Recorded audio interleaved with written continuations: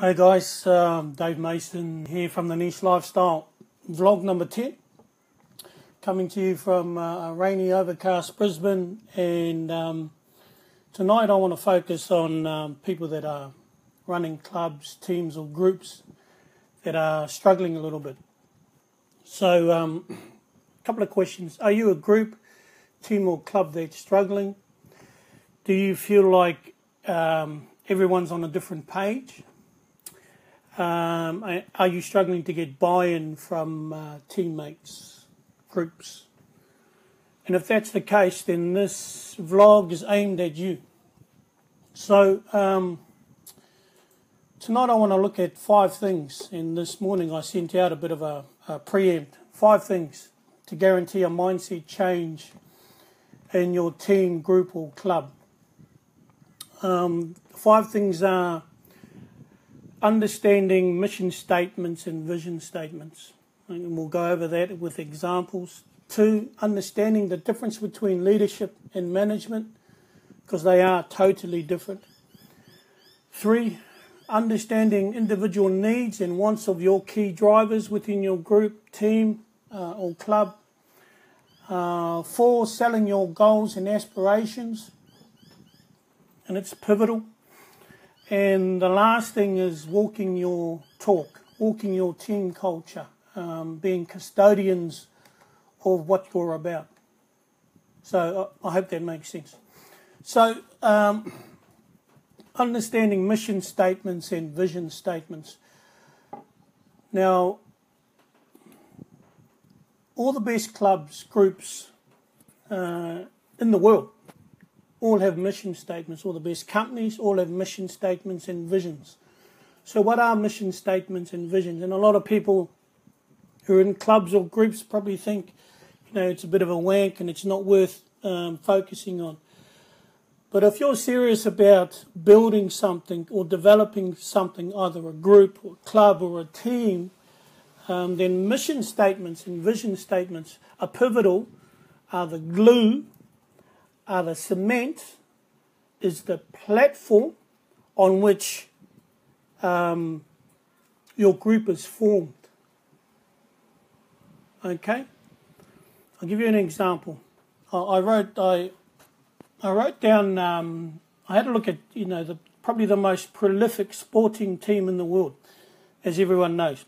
All Blacks, 85% win record for the last 15 years. So that makes them the best franchise sporting team, bar none, period. And I looked at their vision and their mission statement, just to give you an idea. So they wrote one, and it's all to do with the All Black jersey. And this is their mission statement. This is not a jersey. This is a jersey through which men pass. This is not material. This is a fabric that binds us together. This is not a souvenir. This is a reminder of all who have worn it before us. This is not black. This is the absence of fear. This is not a uniform. This is a country unified. This is not a jersey only 22 men get to wear. This is a jersey fitted for 4 million people, obviously written a few years ago. This is victory and loss, but will not be defeated. This is everything but a jersey. Vision and mission statements are fundamental in any group. It lives way past any changes in management, any changes in coaching. Mission statement is always there. If you think about any particular sporting team, whether it's the Chicago Bulls or Melbourne Storm or the Brisbane Broncos, they all have their own mission statements. They're all driven by a particular group of things. If you want your team, your group to excel, to grow and to develop, you need to have a mission statement. I'm not talking about direction. Direction varies and changes all the time. But it's about what your team is about, what your club's about. What do you sell? What are you trying to push? I mean, I paddle for a particular club, Bayside Outriggers. We're known for three things. We talk extended family. Right? We call it, the Māoris call it whakawhanaungatanga. We talk support, which is manaakitanga. And we talk rangatahi. We talk about the future, which is our juniors. We don't just talk it, we walk it.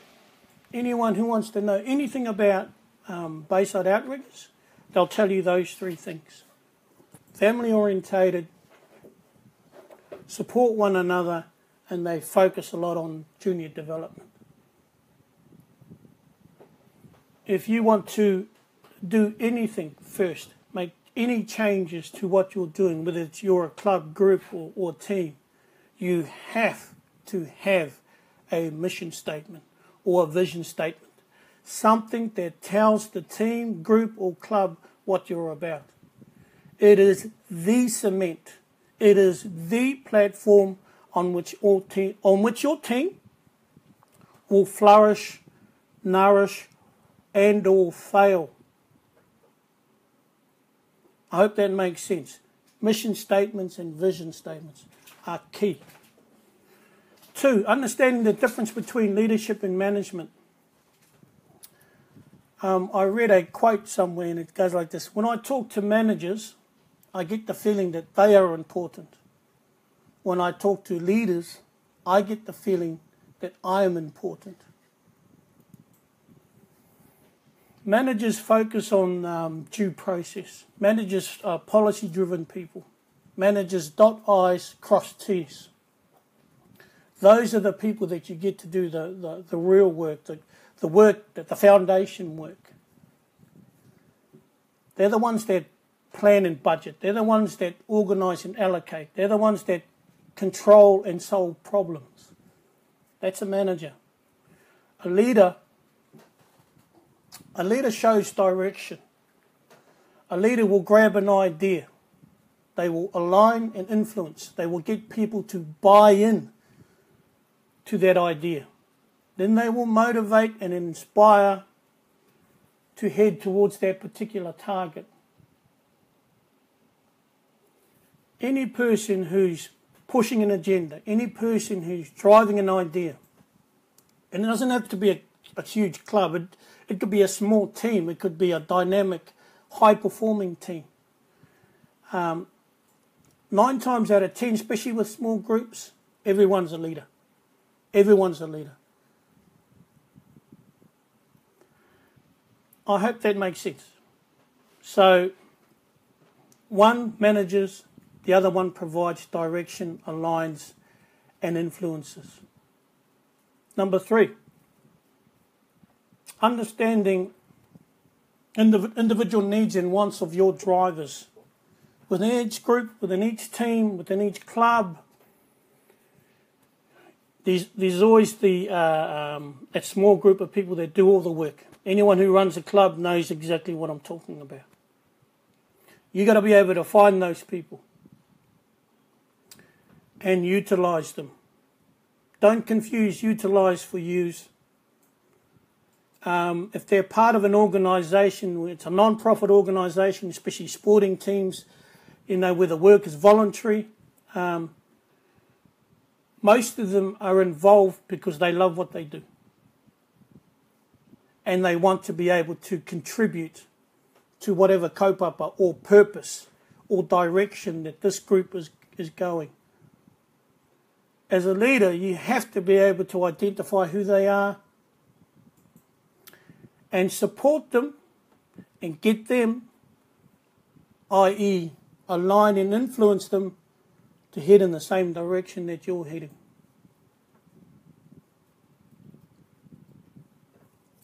I wrote down a little point here. No man is an island unto himself.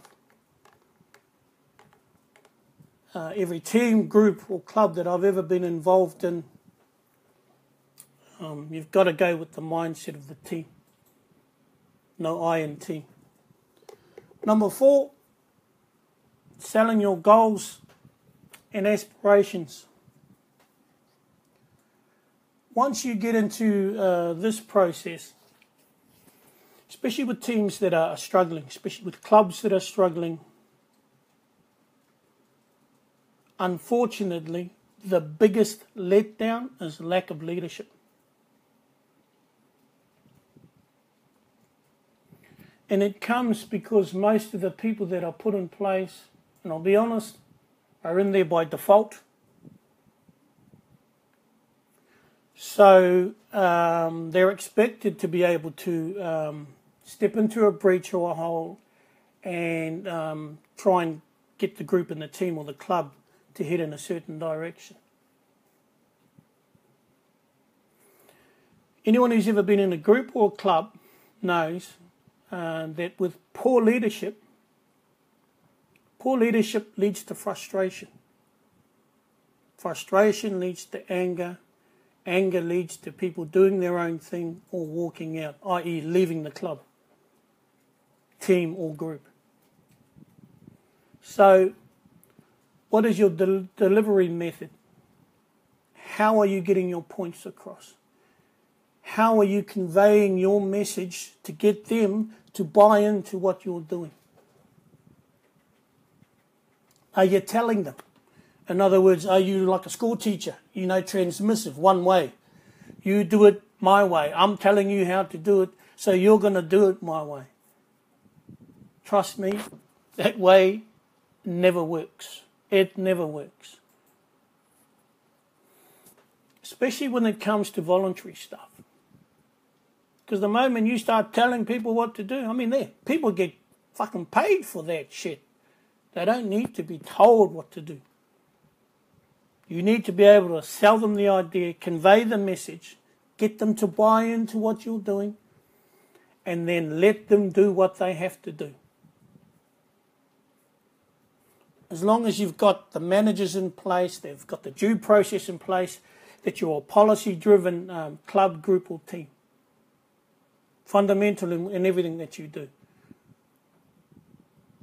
If you can't convey your message, if you can't get your points across, if you can't do any of that sort of shit, you need to go and get some training. You need to find out how best to deliver your message.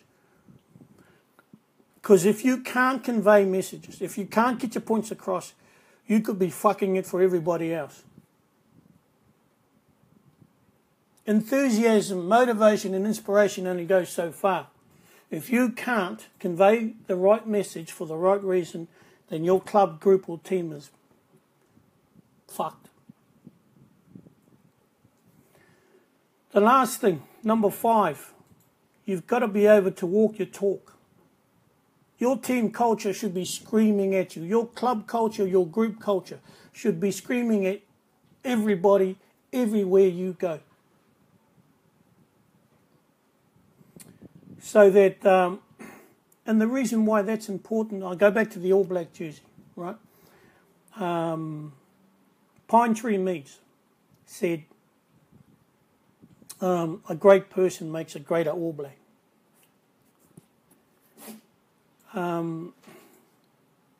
You have to be able to, if you're not delivering the deliverables, if you're not delivering the action plans, if you're not delivering everything to meet your mission statement or your vision, your group, team or club sees right through you. There is no running from that. If you talk it but don't walk it, bullshit walks. You need to be able to walk it, not just talk it. The moment you deviate from the path, the moment you deviate from the mindset, the moment you deviate from the mission statement or vision statement, people will leave you in droves. They'll leave you in droves because 1, trust is broken. 2, you no longer have rapport. And if you don't have rapport and or trust, you don't have a team, you don't have a group, you don't have a club. You just have a group of people with a common interest.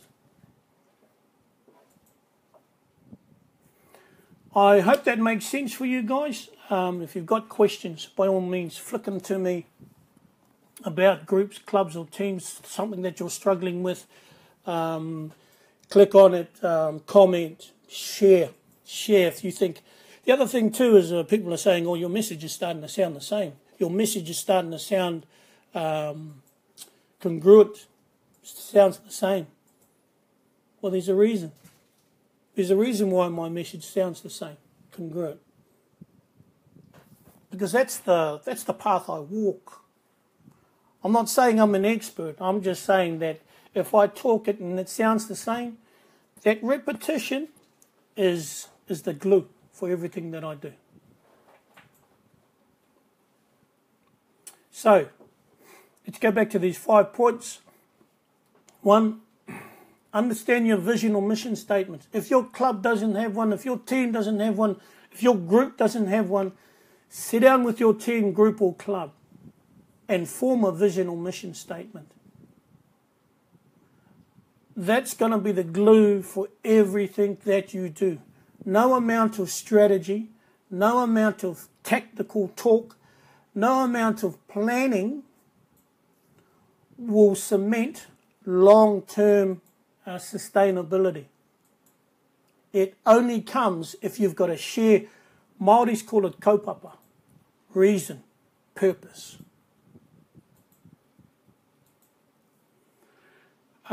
If you don't have that, your team, your group, your club will struggle. Understand the difference between leadership and management. I've just given you a couple of examples. Managers manage, plan, budget, due process, control, solve problems. Leaders show a direction, align and influence, motivate and inspire. That's the difference. 3, understand the needs and wants of your key drivers. If you don't understand your team, if you don't understand your club and the people within your club, if you haven't identified or recognised people within your club that can make a difference, you're up shit creek and you've got a pair of chopsticks. 4, sell your goals and aspirations. Get that mission statement and get buy-in. If you can't, find someone else to do it or go and educate yourself to be able to sell it. If you can't sell your mission statement, if you can't sell your vision, you're also up shit creek with a pair of chopsticks. Last, walk your talk. Walk your talk. Don't deviate from the mission statement. Don't deviate from the vision. I hope that makes sense. I hope it's helped in some way. Anyone out there that's got questions, anyone out there that's just wants to ask me questions about groups, teams or clubs, send me a message. Do us a favour. Share this video if you think that someone else could learn and is going to benefit from it. Please share. And this is Dave Mason from the Niche Lifestyle, coming at you from rainy, overcast Brisbane, 6:30 on a Monday afternoon. Catch ya.